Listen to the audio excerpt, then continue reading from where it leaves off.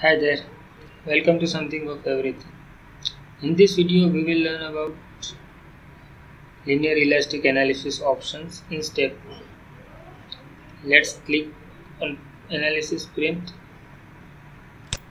It will show the analysis print commands available in step 2. This is perform analysis that is used to analyze the structure elastically. That is print options. That is no print, load data, statics load, static check, etc. Let's have a brief about all of them.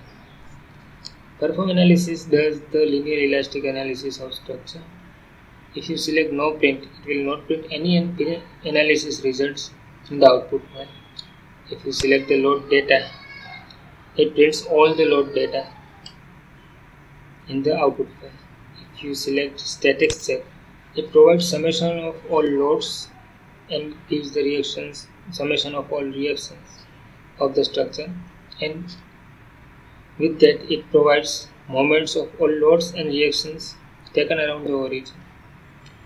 Statics load, it gives everything that the statics check does. The data will be too voluminous. It would be better to use statics check than statics load if you don't want all the load data to be printed. Mode shape, it prints mode shapes values at the joints for all calculated mode shapes. Both, it is equivalent to load data plus statics check, and all, it is equivalent to load data plus statics load. If you want to do linear elastic analysis, you have to select one of the options from this. From my suggestions, you should always do the statics check or both. Let's add that and analyze. We have added the both statics check.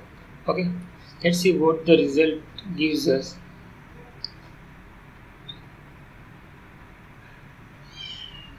And analysis is being done. Let's go to the output file and see what the results are being given.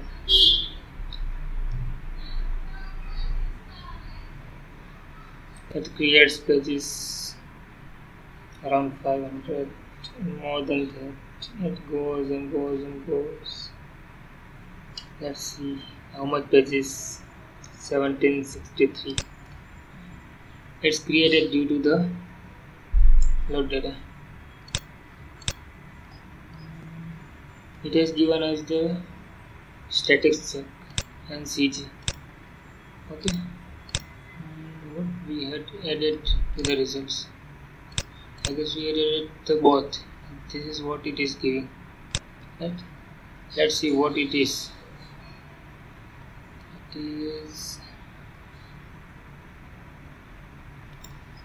This is the input file, which is by default being printed in the output file. These are the joint weights which we have given in the seismic analysis. This is problem statistics, number of joints and all those things.